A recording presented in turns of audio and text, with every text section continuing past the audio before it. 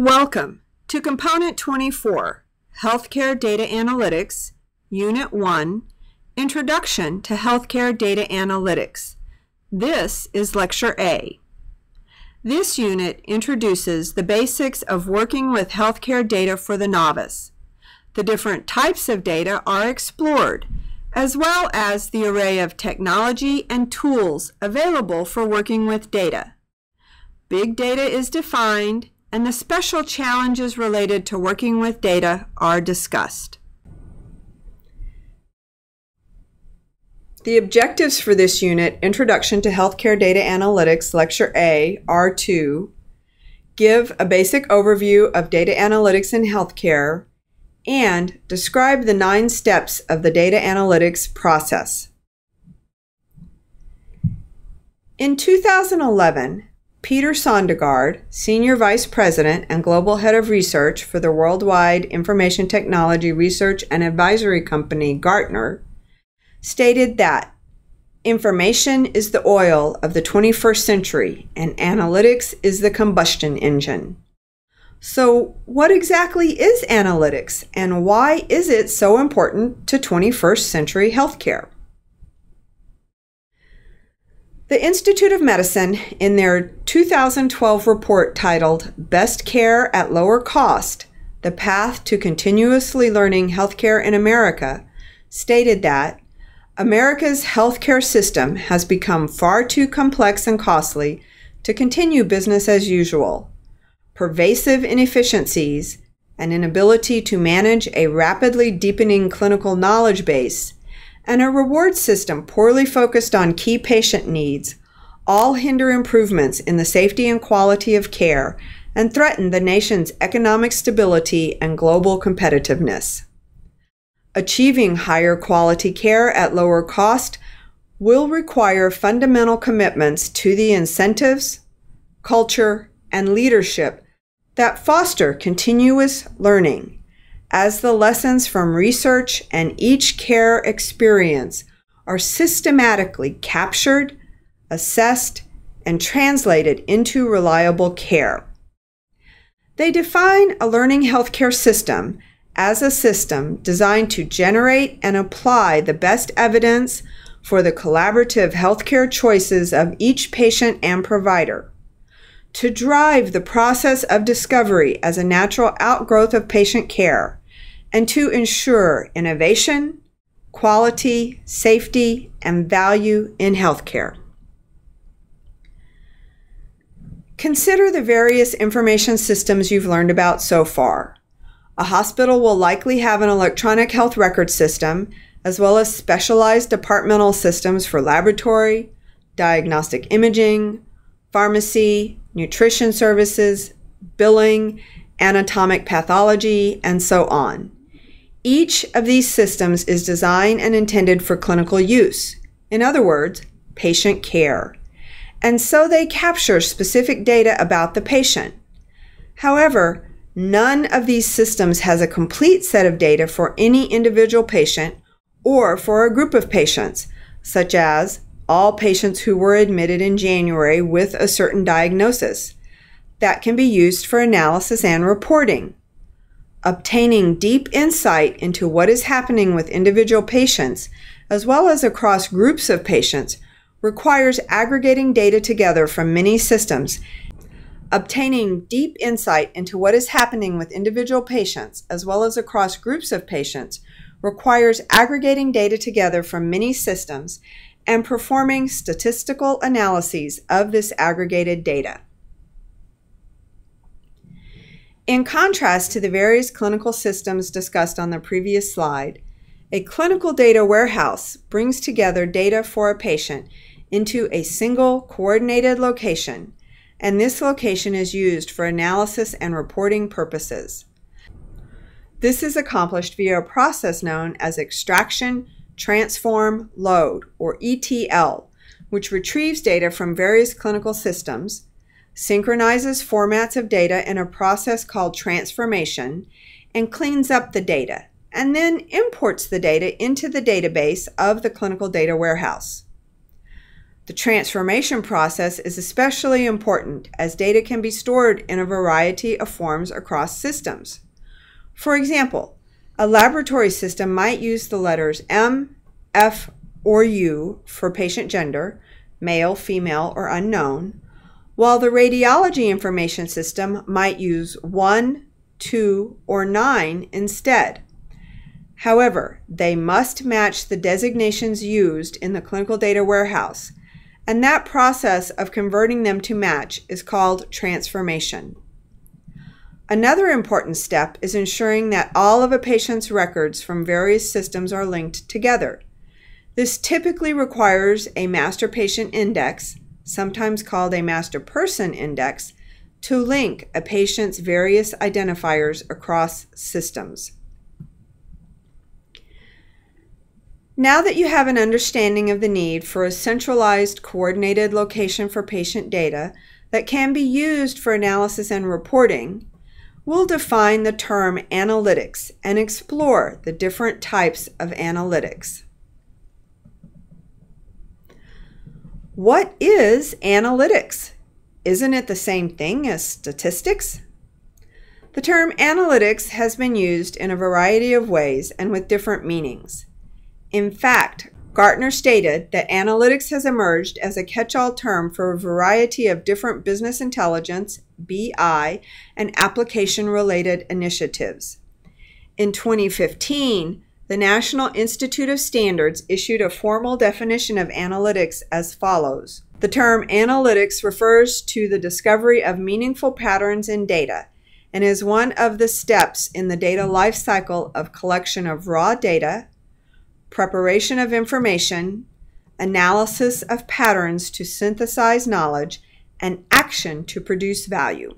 As shown in this diagram, analytics is the entire process of data collection, extraction, transformation, analysis, interpretation, and reporting. It includes statistical analysis as one of the steps. Further, the NIST stated that analytics is used to refer to the methods, their implementations and tools, and the results of the use of the tools as interpreted by the practitioner. The analytics process is the synthesis of knowledge from information. IBM in 2013 categorized analytics into 3 types. Descriptive uses business intelligence and data mining to ask, what has happened? Predictive uses statistical models and forecasts to ask, what could happen? Prescriptive uses optimization and simulation to ask, what should we do? To these 3 types, Gartner adds a 4th type of diagnostic analytics, which they define as a form of advanced analytics which examines data or content to answer the question, why did it happen? As shown in this diagram, the simplest type of analytics starts in the lower left-hand corner with descriptive analytics. Diagnostic analytics are more valuable to the institution, but also more difficult to perform. Even more difficult and also more valuable are predictive analytics. Finally, the most difficult and also the most valuable are prescriptive analytics. Let's look at each of these now. Descriptive analytics are the simplest type of analytics and simply describe the data. Common statistics are used, such as the number of laboratory tests, the average age of patients, or the average length of stay in the hospital for patients with a particular diagnosis. Descriptive analytics are often presented as pie charts, bar or column charts, tables, or written narratives. Gartner defines diagnostic analytics as a form of advanced analytics which examines data or content to answer the question, why did it happen? Tools used for diagnostic analytics include drill-down techniques, data discovery, and correlations. Let's start with an example before going into the formal definitions. Kaiser Permanente analyzed data on infants to develop an algorithm for classifying which babies were at risk for developing sepsis, and conversely, which babies did not need to be treated. Sepsis is described by the Mayo Clinic as a potentially life-threatening complication of an infection. Sepsis occurs when chemicals released into the bloodstream to fight the infection trigger inflammatory responses throughout the body. This inflammation can trigger a cascade of changes that can damage multiple organ systems, causing them to fail. If sepsis progresses to septic shock, blood pressure drops dramatically, which may lead to death. Kaiser Permanente stated that judicious application of our scheme could result in decreased antibiotic treatment in 80,000 to 240,000 U.S. newborns each year. With that example in mind, let's now look at a definition of predictive analytics and how the Kaiser Permanente case is an example of predictive analytics. Gartner states that predictive analytics has the following 4 attributes. First, an emphasis on prediction rather than description, classifying, or clustering. In the Kaiser Permanente example, they were trying to predict which newborns were at risk of developing a life-threatening condition so that they could treat the babies to prevent it. The second attribute defined by Gartner is rapid analysis, often in hours or days. Consider again the sepsis example. Sepsis is a rapidly progressing condition that, if it progresses to the most severe stage of septic shock, can have a 50% mortality rate. Therefore, analysis of the data to predict which infants are at risk of developing this condition must be done rapidly, not over a period of weeks or months. The third attribute defined by Gartner is an emphasis on the business relevance of the resulting insights. Consider the word relevance and how that would apply to the example of infants with a life-threatening infection. Information that would directly affect the care and prevent infants from dying is relevant. And finally, the fourth attribute defined by Gartner is an emphasis on ease of use, thus making the tools accessible to business users. In other words, these tools should be available to the clinical staff to use. However, it is important to note that, as Michael Wu of Lithium states, the purpose of predictive analytics is not to tell you what will happen in the future. It cannot do that. In fact, no analytics can do that. Predictive analytics can only forecast what might happen in the future, because all predictive analytics are probabilistic in nature. This brings us then to the highest level of analytics, which is prescriptive analytics. Gartner defines prescriptive analytics as a form of advanced analytics which examines data or content to answer the question, what should be done? Or, what can we do to make something happen? And is characterized by techniques such as graph analysis, simulation, complex event processing, neural networks, recommendation engines, heuristics, and machine learning. Now let's look at the steps in data analysis in more detail. Data analytics involves a sequence of steps. Number 1, identify the problem. Number 2, identify what data are needed and where those data are located. Number 3, develop a plan for analysis and a plan for retrieval. Number 4, extract the data. Number 5, check, clean, and prepare the data for analysis. Number 6, analyze and interpret the data. Number 7, visualize the data. Number 8, disseminate the new knowledge. And number 9, implement the knowledge into the organization. We will go into each of these in more detail on the next slides. The first step is to define the problem to be studied, or in business terms, identify the business case. Why is this important to study? How will the results impact patient care or the institution? You must have a clearly stated problem or question to guide the rest of the process.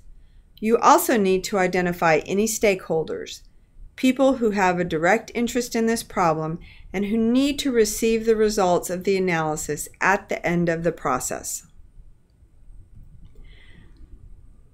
Next, the data needed for the analysis need to be identified. Where are the data elements located, in what system or systems, and what database tables? Who is the contact person for each system who will be responsible for retrieving the data? Is there a clinical data warehouse? If not, the required data elements may be stored in different systems, requiring multiple extraction steps. A plan for retrieving the data from the various systems, along with a plan for checking that all the data required were actually retrieved, should be developed. There needs to be some way to determine how many records are expected and then actually retrieved. This may involve cross-checking against other systems. This step will require the participation of the individuals who normally perform data retrieval from the systems involved. An analysis plan needs to be developed. A statistician should be consulted, and questions to be addressed here include: what is the population? What size does the sample need to be? What statistical tests should be performed? The next step is the actual extraction of the data from the system or systems involved. After the data are retrieved, the data needs to be checked for completeness.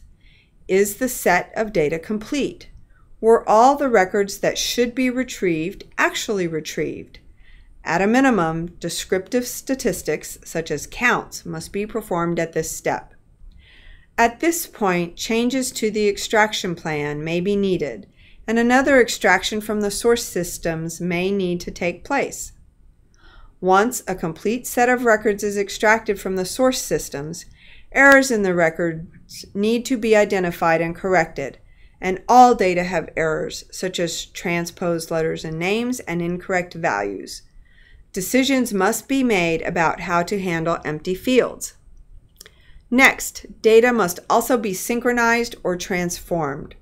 For example, patient gender in one system in the hospital may be stored as MFU, while another system might use 129. One set of values must be changed so that all the records are using the same values. After all necessary transformation steps have been completed, the data are then imported into the destination system, where the actual data analysis and reporting will take place. This may be a system as complex as a clinical data warehouse or as simple as a desktop computer. The data are now in the system where the analysis will be run, and it should be a complete set of data. You need to check that everything is ready for analysis. Did you get what you needed? Check and verify this against the analysis plan that was developed in Step 3, and that you have everything to address the problem that was identified in Step 1. Now you are ready to do the actual analysis, to execute the analysis plan that was developed earlier.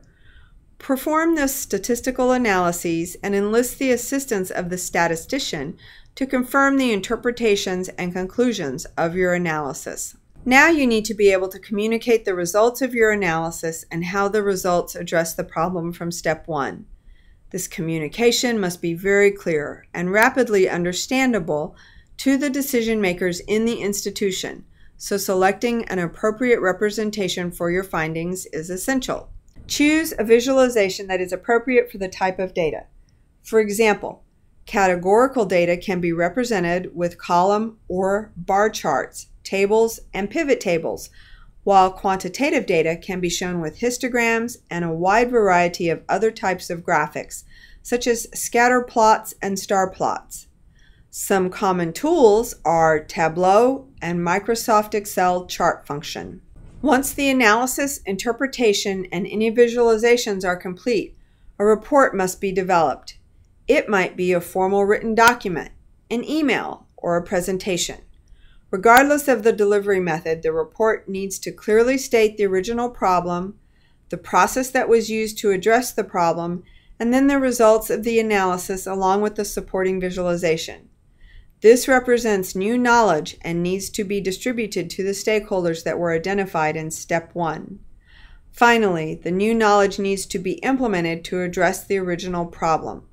This will require the participation of the stakeholders.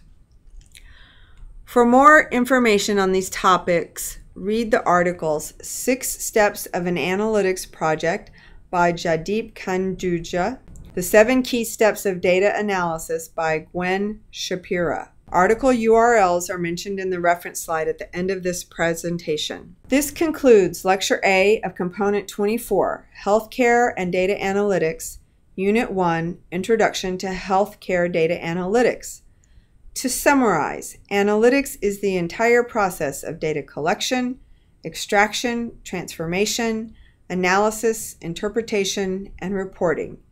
It can be categorized into 3 types: descriptive, predictive, and prescriptive.